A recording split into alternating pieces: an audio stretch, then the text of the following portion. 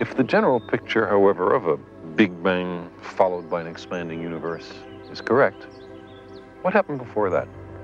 Was the universe devoid of all matter and then the matter suddenly, somehow created? How did that happen?